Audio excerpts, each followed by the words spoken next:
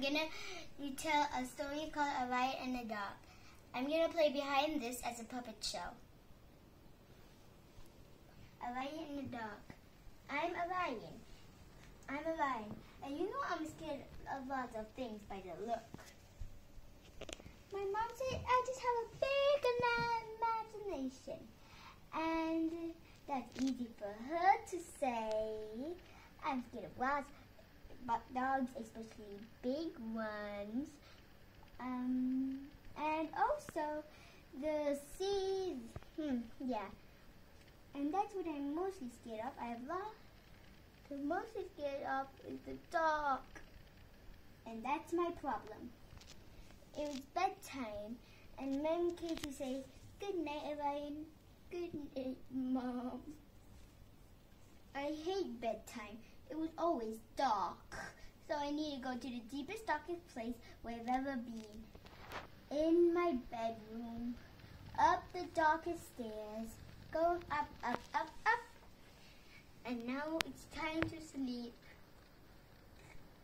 I couldn't sleep at all. I was rolling my bed. It was getting darker and darker. I couldn't take it anymore. So I said, "The dog, can you please go with your spooky, magnificent dog? Can you just go away?" And then the dog seemed like it becoming alive. What's happening? And the dog. My mom said that I need to treat every monster and person or anyone like an alien. So I put my hand out and say, "Hello, I'm Ryan." "Hello, Ryan. You should stop being scared of me and everything else." He said, "Okay, let's go on an adventure to make it fun and stop making you scared." So they went out the window and then landed on the floor outside to see where all the noises were coming from, from making him scared. So the noises are like this. At slow is ooh, ooh.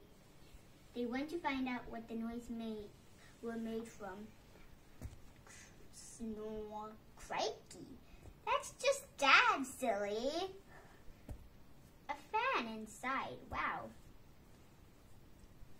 Oh, tree branches hitting a roof, and also an owl.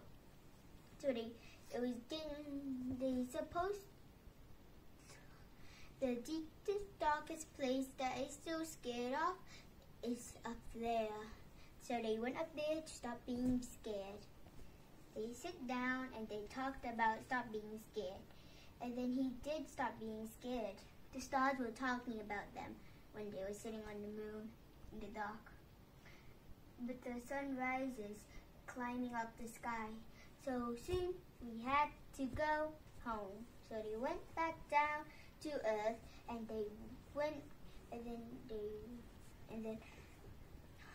Orion said to the dog, "Will you ever come back?" And he said, "I will always will." And so he did. Okay, that's the end of my story, and the characters are these three. The dog will be this, and the Orion and Mother. Thank you for watching my retell story.